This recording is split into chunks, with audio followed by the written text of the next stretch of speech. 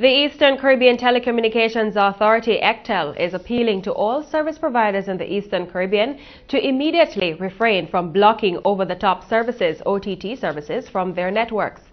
In a statement released on Friday, ECTEL advised the telecommunications providers to commit to the principle of an open internet.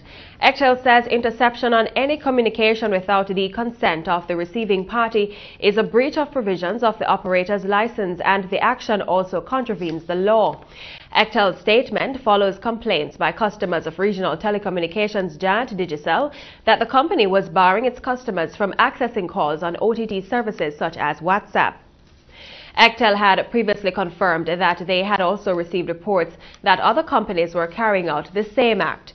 ECTEL's statement advises all national telecommunications regulatory commissions, NTRCs, in its member countries to report any documented cases of blocking of OTT services in their jurisdictions. ECTEL says it has also held meetings with some service providers and has requested documented evidence of the impact of OTT services on their key performance business indicators.